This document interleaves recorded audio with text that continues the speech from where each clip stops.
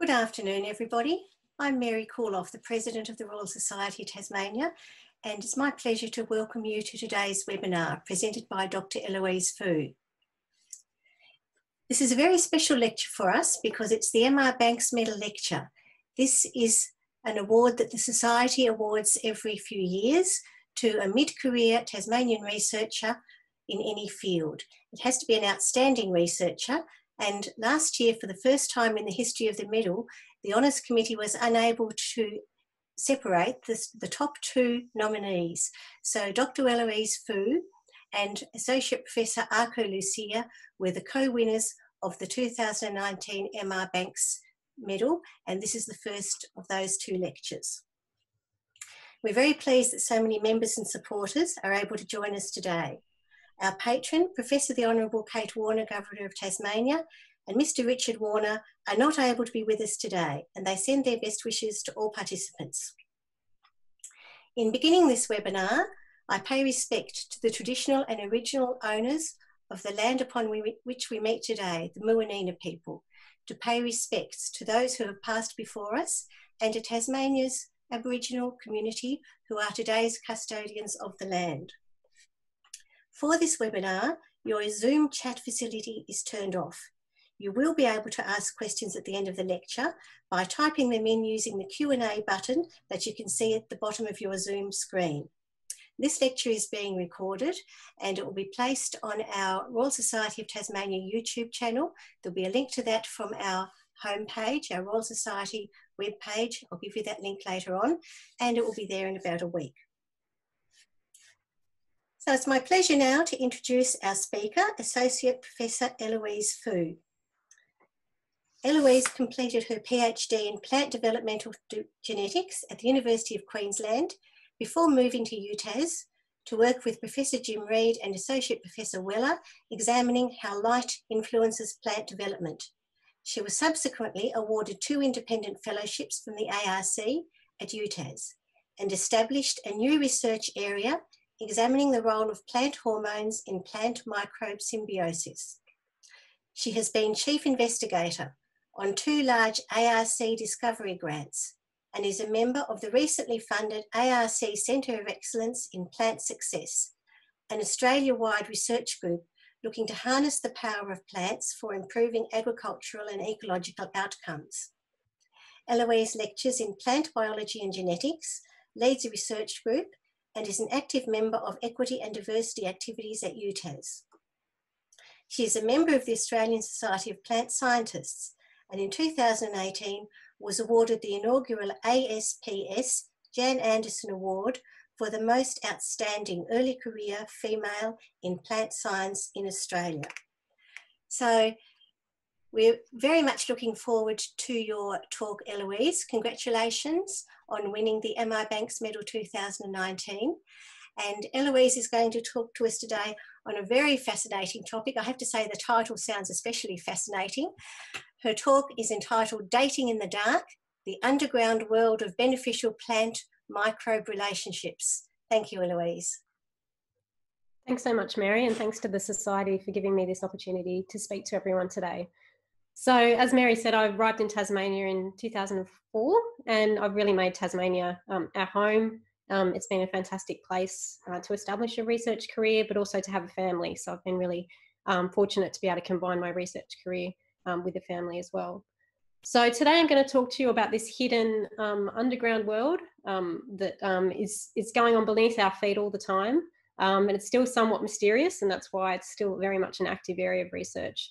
So when we think about plants, we might think about them being individuals, but actually most plants have very intimate relationships with bacteria and fungi, which is what I'm going to talk to you about today. And it's a little bit like we're now understanding the human gut microbe is a really intrinsic part of human health. The microbes that are on the surface and inside plants are equally important for plant health and ultimately also for animal health. So today I'm going to give you a pretty a broad overview of the research area. It is a large area, and to sort of give you that big picture view. And so a lot of the work I will talk about won't necessarily be my own work, but I will highlight some areas of research that our group's been doing, and I'll let you know when I'm talking about work that relates to that. But don't think that all the things that I'm going to talk to you about today have come from my research. So we know nutrients are really an important factor for plant growth. We know that if we grow plants in the absence of the adequate nutrients that they need, they really can't perform in the way that we want them to. And two of the nutrients that are really important, that are really these big nutrients that are important for plant growth, are nitrogen and phosphorus. So we know plants need these nutrients in good supply, and we've been very good in the past in agriculture at accommodating that need by applying fertiliser, and we've been able to get some really amazing increases in plant production by the application of synthetic fertiliser. But this fertiliser has its negatives as well. So it's an expensive way to add nutrient. It's in limited supply. It's very energy intensive to produce and to apply. And actually much of the nutrients we apply actually runs off and runs into waterways, where it can do all sorts of damage. So maybe we could look to other ways that plants can be accessing nutrients. So we can think of symbioses, which is this beneficial relationship between two organisms, as a kind of response that plants have naturally needed nutrients and they've teamed up with microbes to help them out with that. So we can think plants, here we've got a pea plant, which is an organism that I do work on quite a bit. And we can see the roots, this hidden part that we often don't see. And that's where nutrients are being taken up. So as I mentioned, phosphorus and nitrogen being really important. But plants actually have other ways of accessing nutrients. So they can form relationships with fungi, so arbuscular mycorrhizal symbioses, which I'll talk about in more detail. And they can also form a relationship with bacteria, leading to nodulation. And the mycorrhizal symbiosis on the top there, that fungal relationship where it extends the root system of the plant, that can be really important for a way for plants to access phosphorus. And that bottom one I'm showing you there, nodulation, where the plants interact with bacteria, that can be another way that plants can actually get access to nitrogen that it needs for growth. So I'm going to go into detail on both of these. So if we think about that really a high level thinking, where we know plants have all sorts of needs. They need sunlight and carbon dioxide to fix carbon into a form into sugars. They need water and they need these nutrients. And we could see at the top there on that little pyramid of needs, nitrogen being really important, and also phosphorus there being really important for plant growth. So like I said, plants can be single and loving it. If there's enough nutrients available in the soil, they can access that nutrient directly. But often that's not the situation that plants find themselves in. We can see here a little tomato plant with its roots growing down in the soil. And there's only so much soil that those roots can explore and mine for nutrients. So you can see a little superimposed there. That's really just that's the volume of soil that plant can get access to. So actually, in most situations, plants might need a bit more help to get the nutrients they need to really thrive. So as we mentioned in agriculture, we've really tried to accommodate this by applying excess nutrients. So that little bit of soil the plants can access is packed full of the nutrients that we know the plant needs. But as we mentioned, this can have some really terrible effects for the environment. So particularly nutrient runoff and eutrophication of waterways is one that I think a lot of people are familiar with. So a lot of that nutrient isn't really being taken up by the plant. It's running off into waterways and doing all sorts of other damage. So let's look to the way that some actual ways through evolution that plants have actually gained access to the nutrients they need. So we can really think about it at a high level by thinking that we've got a plant here that's really looking for another way to access nutrients. It's only exploring so much of the soil, and it really needs to find another way to get the nutrients that it needs. So this plant is actually sending out signals out into the soil to actually search out a partner that can help it, and in this case, a fungal partner. So this is just, we can imagine the plants sending out these messages, and this is actually what it does, and this is part of some of the research that I've been looking into, is how does the plant attract the right partner to help it out. So we actually now know that a plant hormone called strigolactones, which is a little bit of a mouthful, but it's actually quite a simple molecule that the plants produce, and the roots are actually exuding this chemical messenger out into the soil and actually calling out for a partner to help it out with accessing nutrients. And actually we know that there's fungal partners out there willing and able to team up with plants. So these are mycorrhizal fungi that I mentioned to you before. So this is a fungi that's really important. It really needs to find a plant partner. The only way it can survive is if it finds a plant partner to provide the carbon that it needs. And this is showing a spore, which is the resting state. But with the fungi is actually this very fine hyphal network. So it's a really excellent way of collecting nutrients, especially phosphorus. These little fine hyphae can explore a lot more of the soil than the plant roots could. And like I said, this is saying, contact me ASAP. I literally can't survive without you. The fungi actually can't survive without the plant. The plant is the way that it provides, gets its carbon. So it's a match made in heaven, really. We've got a plant that needs nutrient, and we've got a fungi that needs carbon. So the two team up. And in exchange, I've just talked to you about the plant signal that's being sent out, the strigolactones, which are the calling card that the fungi can detect. And in exchange, we now know that the fungi is sending out its own signals, which is even more of a mouthful than strigolactones. But these lipocyto oligosaccharides, these are quite complicated molecules that identify the fungi as being a friend rather than a foe. Because it's really important that when the plant does form these relationships, that they know these relationships are with a fungi that will be beneficial to the plant. Certainly not an open door policy of letting just anybody in. So.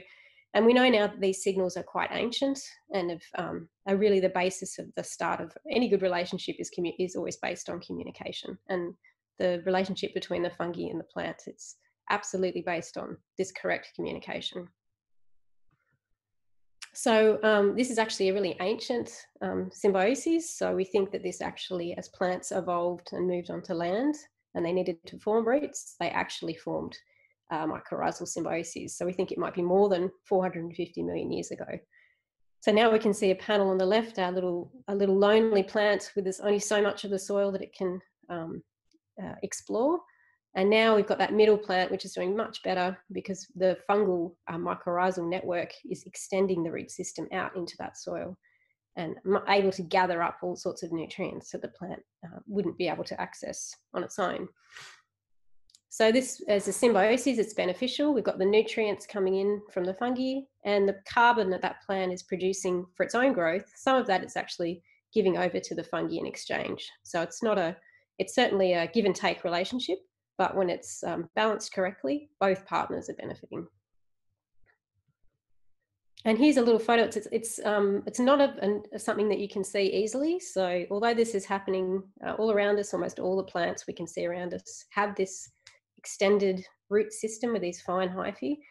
It's almost impossible to see with your eye, which is quite frustrating. So I can't, although this photo shows these fine network of hyphae, this is not something that I've ever actually seen myself. It's something that we only see when we stay in the roots. So this is actually some pictures of some roots that are colonized by mycorrhizal fungi, and they've actually just been stained with ink. It's a really simple way to see the roots and the fungal structures. So the fungal structures in this picture are shown up in blue, and we have the root running through the middle of the picture. On the top there, you can see a little spore and a little hyphae extending out and actually penetrating. And then all through the root system, you can see these blue structures. So if we blow up where the top of the root there, where the fungi actually penetrates, you can see these little structures where the fungi is actually puncturing the root. But not doing damage to the plant. This is all happening in complete synergy with the plant. The plant is actually accommodating the fungi. And then what we see, which are really beautiful little fungal structures called arbuscles, and that's where the name arbuscular mycorrhizal symbiosis comes from. So these are like a little tree-like structure where the fungi has lots of little hyphae that are branching, and this is inside the plant root cell. And this is where they're exchanging nutrients. So the plant is giving carbon, and in exchange, nutrients which are being collected up by that fine hyphal network out in the soil is being funneled into the plant through these beautiful little structures. And I always get a bit of a thrill still when I see them down the microscope, because they are this sort of hidden world.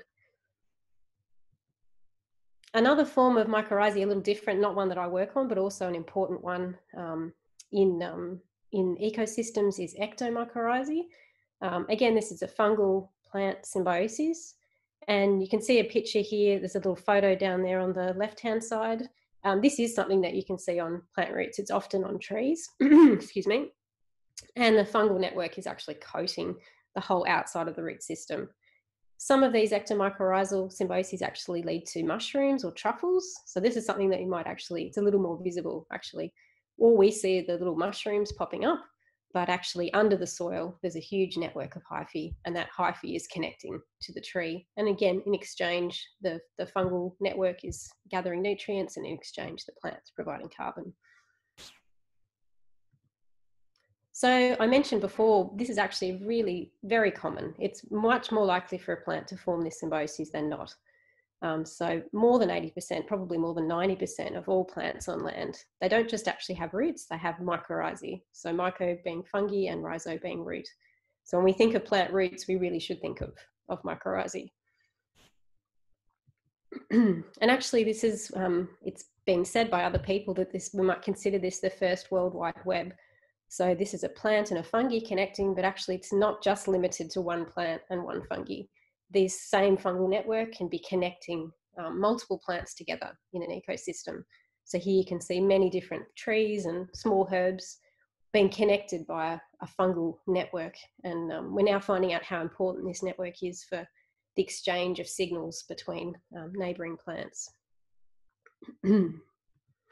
So I've just got a little video here which comes from a course that we run at university, which I'll mention a bit later. The sound is a little quiet on this, so you may need to turn your volume up, but it just gives you an example of some of these things in the real world. And here you can see another mushroom. So this is another fungi here that's breaking down that organic matter. This is just the fruiting body. We can see lots of the hyphae are spreading out, breaking down the material. But what we can see over here is another really interesting fungi. This is something you may have seen in your own garden. These little fairy red mushrooms growing underneath an oak tree. Often you'll see them under a birch as well. The reason they're growing under the tree is they're actually forming a symbiotic relationship with that tree. So these are just the fruiting bodies of the fungi. Actually down under the soil, that fungi, those fine fungal hyphae are actually spreading out into the soil and then actually connecting up into that tree. And these two organisms are exchanging nutrients. So the fungi is gathering nutrients for the plant, and in exchange the carbon fixed in the plant is being funneled to the fungi. So I'll tell you a little bit more about this a bit later. And here you can see another mushroom. Sorry, so this is another fungi here that's breaking down that organic matter. This is just the fruiting. So this is actually part of the Backyard Biodiversity, just a little cheeky plug for the university. It's a free online course if you're interested in this learning a little bit more about this kind of thing.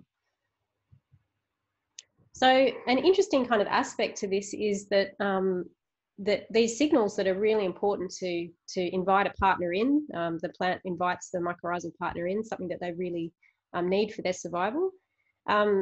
Anything that's been an ancient signal like this, it's been around for a long time, you can imagine something's ready to take advantage of that.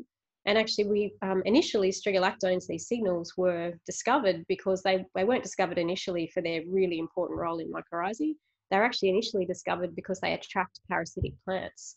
So we can think of the parasitic plant kind of crashing the party, the plant and the fungi are having a little party with the strigolactone as the signal to help them. Parasitic plants, we now know, can actually take advantage of this.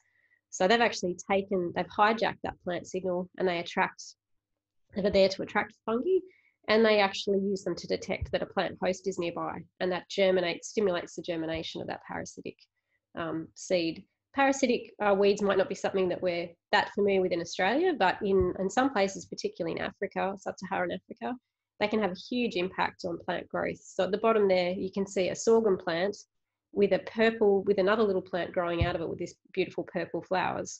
So that beautiful purple flowers are actually a parasitic plant, and that plant is sucking the nutrients out of the host plant.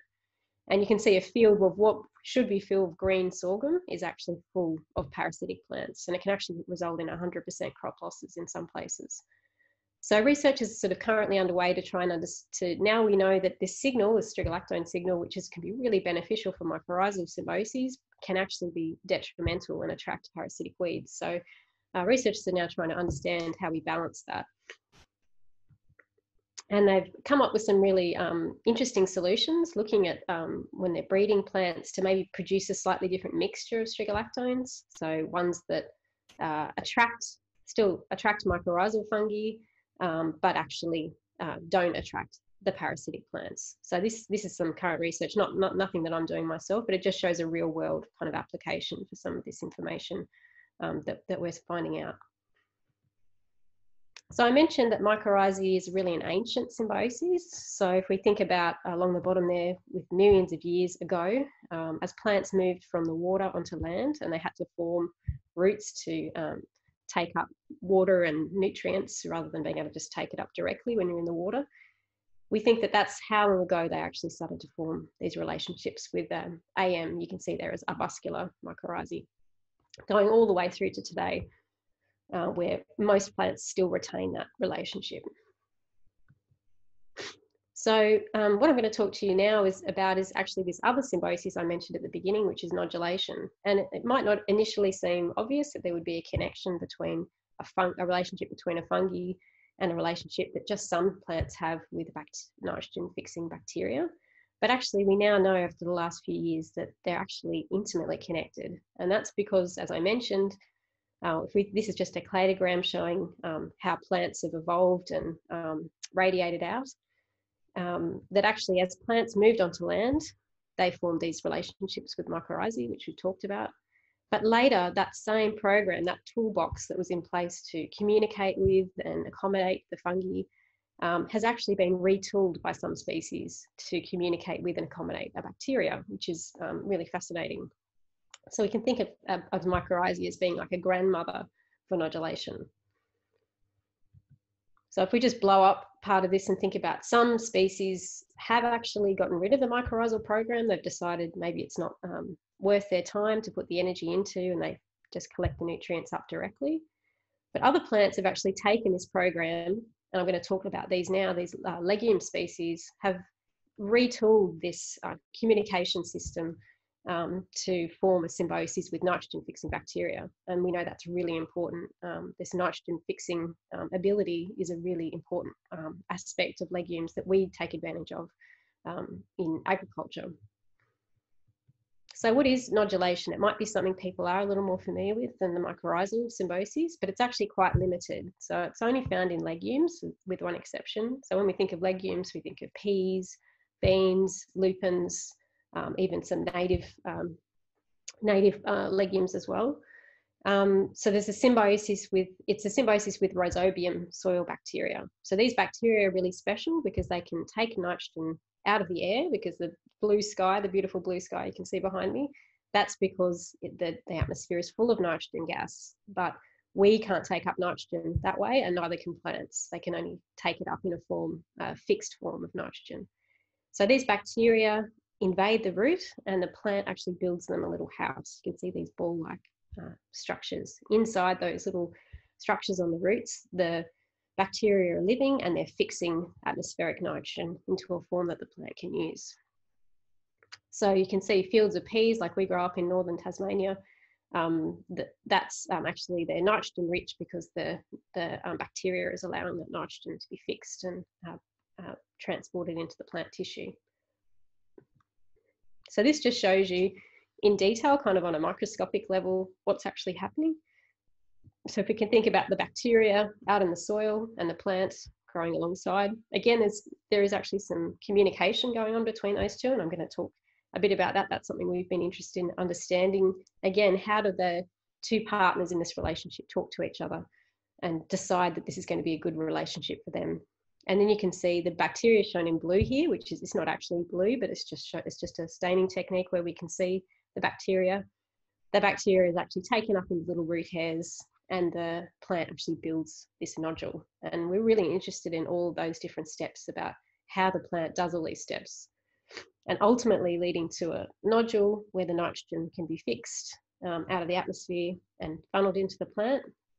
And in exchange, the plant is providing carbon. So very similar to what we talked about with mycorrhizae, but in this case, nitrogen being the really important. And again, the plant's paying for this in carbon, so it's beneficial to both partners. So this is just another little video that kind of shows you nodulation, because you can actually see nodules in your own garden. And this is from Science of Gardening. So with my handy assistant here, I've dug up a bit of this plant. So this is a lupin, which is a legume. And you can particularly tell it's a legume because when you pull it up, you'll actually see on the roots these little round structures here. Now these are called nodules, so these are actually plant structures, but the plant has grown these structures so that inside the bacteria can live. So there's a bacteria that can live in the soil, but when it finds its own, the plant that it likes to associate with, the plant will actually communicate with that bacteria, and then they will actually take the bacteria up inside and build it a little house. So I'm just going to cut one open. And you can see inside the root there, you can see that very red colour there. Now that's actually a special protein that the plant produces called leg hemoglobin. So hemoglobin, you'd be familiar with, is the red pigment in our blood which binds oxygen. So this leg hemoglobin is a plant protein, and it binds oxygen as well, but actually binds it to get it to actually remove it from the environment in which the bacteria live. Because when these bacteria take nitrogen gas from the air, they actually don't like to use they need a low oxygen environment to fix that nitrogen into a form that the plant can use, such as ammonia. So you'll know that your plants are healthy and fixing nitrogen and helping your soil if you cut open one of these structures, and you can see that they're nice and pink inside. So you can imagine when we cut these plants down, the shoot and the root material, and we dig them back into the soil, all that good nitrogen that's been fixed, we've now added back into the soil. So when you now plant another plant, that plant will benefit from that nitrogen, and you've done that naturally without having to add any fertiliser. So with my handy assistant here, I've dug up... So again, another little cheeky plug, but that's from Science of Gardening at UTAS, another free online course if you're interested in really understanding the science behind gardening. So we're interested in looking at nodulation, not just because it's useful for legume crops, which are nitrogen rich that we eat, and also like in that shot we might dig nitrogen fixing crops back into the soil, like a sort of natural crop rotation. But imagine if we could actually think a little bit beyond that. What if we could move nodulation into staple crops? So things like rice, wheat and corn, none of those are legumes. And when we want them to grow, we do have to provide external nitrogen fertiliser. But imagine if we could get them to form a relationship, somewhat like what we see in legumes, with a nitrogen fixing bacteria. That would be a huge boon. We could actually then be getting the nitrogen gas out of the air rather than having to add that fertiliser. So some of the research we've been doing is trying to understand the genes and the signals that are required. What makes legumes special? What genes and signals are important in forming this relationship? And actually, the connection between mycorrhizal symbioses and nodulation, like I mentioned to you, is that we actually know that there is some crossover. So when plants formed the relationship with bacteria in legumes, they didn't reinvent the wheel. We now know they used a lot of the same signals and genes that were already in place, this toolbox that was in place to form a relationship with fungi. They actually retooled some of those genes and signals to form the relationship with bacteria. So the more we know about what's similar and different between nodulation and mycorrhizae, the more tools we have at our disposal to potentially this sort of holy grail idea of putting nodules onto staple crops. So one of the things that we've been working about is trying to understand is, do plants use the same signals to attract the bacteria as they do with mycorrhizal fungi? We know there's some similarities in how they communicate with these two. So one of the things that I've been looking into is are strigolactones, that signal that I talked to you about at the beginning that we know plant roots are putting out to attract the mycorrhizal fungi. Could that also be important for attracting the bacterial partner? So in this case, a pea plant, which can form both mycorrhizae and nodulation. We know it's exuding strigolactones. Could they be attracting the bacteria? So one way we actually look at these sort of relationships, and it's a real basis for the sort of work that I've been doing, is by using mutants, which might sound a little strange. But when we talk about a mutant, it's just a plant which is just missing just one gene. And the fact that it only misses one gene, we can then test, well, what does that gene do? We take that one gene away and we look at and we compare it back to what we call the wild type, which has that gene. So we could think of it in a kind of relationship context. We've got our wild type, tall, dark and handsome. And then we have our strigolactone mutant, a plant which can't make strigolactone at all. And we can ask the question, would a plant still form a relationship with this little individual? So you can see there are some differences in the way these plants develop. in terms of their shoot development, their roots, but we're really interested in knowing whether if we take that signal away, does that have some effect on the ability for them to attract the bacterial partner. So to do these experiments, we have our mutants as our really great tool that we've got with and without strigolactones. And we basically add our mutant to a wild type seed, and we add our bacteria into a pot, and we grow them, and then we look at how those plants develop. And we do lots of replicates because we would never rely on a single plant, because each plant, although genetically maybe is identical, there's always some variation. So we have lots of pots of wild type, lots of pots of our mutant, add the bacteria, and then we grow them and pull them up after some time and see what's happening in the roots. So this is a kind of the first sort of data diagram that I've shown you. But we can just look on the left-hand side. We've got our wild type, and we've got our, which we're calling our RMS1. It's a mutant that lacks strigolactone. And the top panel there is you can actually see some nodules, those little bumpy structures on the root. So although our strigolactone mutant can make nodules, there are still some nodules there, they're definitely making less nodules than the wild type. And that panel you can see on the right-hand side, we're measuring how many nodules are found on each root. And you can see that the RMS1 plants in the blue, when we don't do anything, they certainly have less nodules, probably half as many nodules. So definitely not having strigolactone seems to be doing something. And in the pink panels there, you can see we've actually added synthetic strigolactone back. And we can actually do that, which is another little tool we've got for research. So pour the strigolactone back on, the thing that we know is missing in the mutant, and we can actually up the number of nodules in both cases. So it seems to be strigolactones are doing something in the way that to influence the ways plants interact with this bacteria. So if we think of it in a simpler term, we've got our strigolactone mutant, which can't say anything. There's no strigolactones there, and the bacteria is sending its signal. There's certainly some trouble communicating. So strigolactones do seem to be important for this communication between the plant and the bacteria. We're not really sure exactly what is happening with the bacteria. I'm not a bacterial expert, but I've been working with a colleague, Maria Soto, in Granada in Spain, and I was really lucky to visit Maria's lab last year, and you can see us there looking at a little plate full of bacteria. So we're looking at the moment to try and understand what might the strigolactone signal be doing. Maybe it's influencing the way the bacteria move or attach to the plant. So that's a current sort of area of research. So the last thing that I'll talk about, and something that we've been spending some time on, is the idea, is more symbiosis better? So can you have too much of a good thing? I've told you how beneficial symbiosis is, both mycorrhizal and nodulation. It's very beneficial for the plant. The plant can get access to nutrients it would never have access to otherwise. But in most relationships, it's give and take. And you can certainly tip the balance where too much symbiosis is actually detrimental to the plant. And that's because the plant is providing carbon. So this doesn't come for free for the plant. The plant's fixing carbon for itself, and it actually has to give that carbon, part of that carbon, over to the bacteria or the fungi.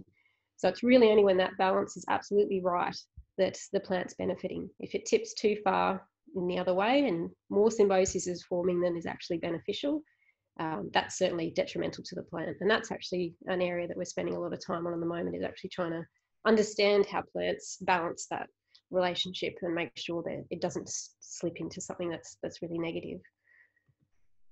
So we call this process of how plants control the amount of symbiosis is called autoregulation. So the plants are monitoring how much symbiosis that they have and actually regulating that. So only so much, and then the plant will suppress. So you can see a picture here of actually on the far left-hand side a wild type plant which can control the symbiosis, and in this case it's nodulation. And on the bottom panel you can see the roots with the little ball-like structures, the nodules. So you can see on the far left-hand side that's a wild type which can count how many nodules it has and decide, thank you, that's enough, no more. But on the right-hand side we've got a mutant which can't control how much symbiosis it's forming. So it's sort of lost the quality control. The nodules just keep forming. And you can see that that's really not great for plant performance. So this is a really good example of more is not necessarily better. So you've got lots more nodules forming, kind of almost strings on a pearl, like on a pearl necklace almost. And you can see the shoots are really suffering. So all that carbon's being funneled to the symbiont, and the plant is certainly not benefiting. So we've looked into whether the idea that strigolactones might be important for this. We know it's a calling card to interact with both the bacteria and the fungi.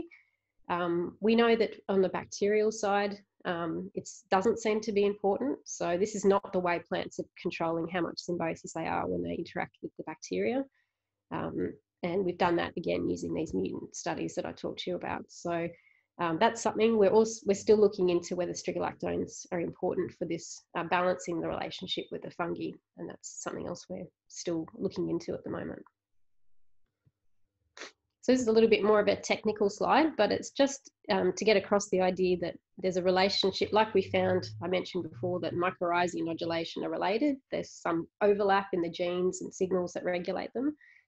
And studies in legumes like peas have taught us a lot about what are the similarities and differences between these two. And what we're interested in at the moment is figuring out in terms of how plants control how much symbiosis they have.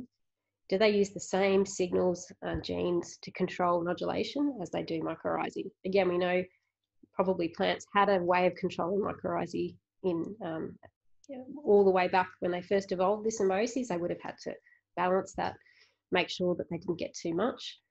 And now more recent studies, we've figured out that actually there is an overlap. So this is a little diagram on the right-hand side, and hopefully it's sort of effective. You can actually take a plant and split the roots into two different pots.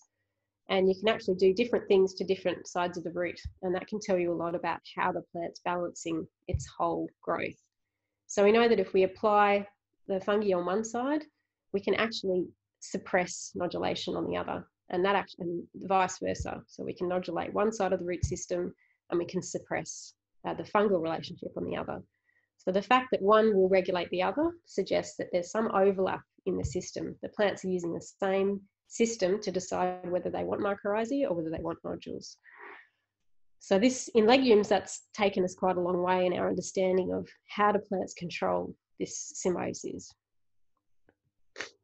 But if we ever wanted to get to this holy grail idea, if we ever wanted to make a non-legume nodulate, so something like wheat or corn or one of the staple crops, it's not just enough to make nodules. We would need to control how many nodules were made. So that's a really key point. It's not just that they don't make nodules, but they would need to make the right amount of nodules that would be beneficial.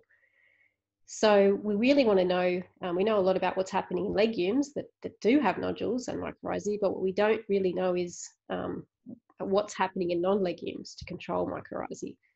And it's important to move into a non-legume system because we really want to know, maybe they already have a toolbox in place to control mycorrhizae, and maybe that could be retooled to control nodulation.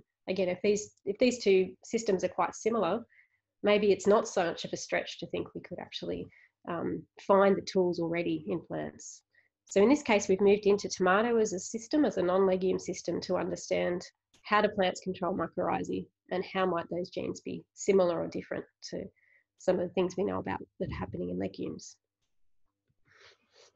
So this, we've come about it in a kind of a strange way, but we found there were some tomato mutants, again, mutants which are just missing single genes, which have a hard time controlling how many petals they form. So when we look at the number of petals that are formed in these different mutants, you can see wild type up at the top there, which have 5 petals generally. And we've got 3 different mutants here with some sort of complicated names, which are not that important, but all of them form more organs than they would normally, more petals. So they kind of lose count of how many petals, and it actually affects the fruit development as well. So this doesn't seem like an obvious connection, but we had some good reasons to think that these genes, which sort of count petals, maybe are important for counting how much mycorrhizae the plant makes as well. So this is some work done by a PhD student, Cheng-Li Wang, and he found that these plants which can't control petals also can't really control how much mycorrhizae they form. So it's a little bit of a busy slide, but if you just look in all the slides, the white is the wild type, so the normal plant, and in the coloured bars, these are the mutants. And they all consistently have more mycorrhizae. So along the left-hand panel there, root colonisation, that means how much of the root is colonised by the fungi. And you can see that consistently there's more in all those mutants. The plants have got some problems in controlling how much mycorrhizae they have. So that's a real area of interest for us at the moment, delving deeper into that and really understanding the genes and signals important for that. And as I mentioned to you before, something we're trying to put all this information together, the things we learn about mycorrhizae and the things we learn about nodulation, to really understand what genes are essential for nodulation, how did nodulation evolve, and could we ever breed or engineer nodulation? That's a really kind of maybe a longer term goal, but it's certainly something that it's a possibility. So I just want to thank colleagues. I'm certainly not on my own doing this work. I've had a fantastic colleague in Jim Reid since I've been in Tasmania. And we've got a picture here showing some past and present students and staff. So Erin McAdam worked with me on the strigolactone story, and Cheng Li and Kate and Peter are all current PhD students working on different aspects, and also Karen, a research assistant who's doing some fantastic work with me at the moment. And I'll leave that now on to questions. Eloise, thank you for a really fascinating talk. Personally, I now understand why I see the fungi that I see in my own garden, and I'm sure that home gardeners as well as plant scientists listening have many questions for us. So people who'd like to ask a question, please find the Q&A button at the bottom of your screen and type in the question.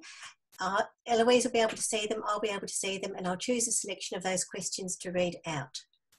So our first question today is, Eloise, you mentioned the World Wide Web of plants earlier. I've heard that plants might be able to send signals to each other using this web.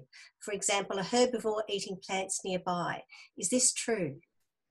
Yeah, that is true. It's not an area that I'm working in, but I just find that an incredible and not so surprising, I suppose. This is something that plants have been connected by these fungal networks for probably millions of years. So they've managed to use them to retool them to actually as a communication system, like a massive World Wide Web. So it's true that a plant that maybe is being browsed, something's chewing on a plant here, it can actually send a signal through that fungal network to a nearby plant to actually warn it and say, you know, there might be some insects coming that are going to start munching, and they can actually start building up chemical defenses or things like that. Another really interesting aspect is that we now know that carbon can actually be shared. So neighbouring plants can actually be shuttling carbon back and forth between this network as well, which is really fascinating because this really goes deep into the idea of a connected ecological networks of plants. Thank you, Eloise. I have to say I find that amazing and fascinating. So this hidden world of plants, there's obviously a lot for us to learn. Another question, you mentioned mycorrhizal symbioses. The question, in addition to naturally fertilising plants, what other benefits do mycorrhizal symbioses provide to plants? I didn't go into that, but we now realise that it's not just nutrients, particularly with mycorrhizae. There's all sorts of other benefits that we think the plant is deriving. So we know empirically that plants with mycorrhizae are generally more tolerant to stress, so they're more able to resist drought, abiotic stress, so things like browsing or cold stress, also things like disease. They're actually more tolerant to, they're more able to positively respond to disease. So we think maybe that's the plants are actually turning up their defense system slightly. So interacting with a fungi maybe just slightly turns the volume up on their defense systems, not enough to reject the mycorrhizal fungi, but just to kind of heighten its awareness of the fact that the fungi is nearby, and that might be giving it some little protection, so sort of a priming response. But this is a really active area of research that people are looking into as these other benefits that we could be thinking about that we could be encouraging in agricultural systems, encouraging mycorrhizae to get all sorts of benefits for plant production. Thanks, Eloise. That's fascinating. In your talk, you mentioned nodules and nodulation, and I've heard somebody use the term holy grail with regard to making non-legume staple crops nodulate. Could you explain a bit about that, please? Yes, I sort of touched on that, and it's something that we certainly write into grants and we're thinking about as a real, you know, as a real kind of end goal potentially. as we've understood now that there's overlap between mycorrhizae and nodulation, which, like I say, wasn't obvious in the past, but has become obvious as we've sort of unpacked these things. So the idea is not so far-fetched now. The idea that we could actually retool plants because they maybe have already a lot of the sort of hardware in them to interact already with this mycorrhizal partner. Like I say, all the major crops form mycorrhizal symbioses. Maybe we could tweak or change that a little bit to allow nitrogen fixing bacteria also.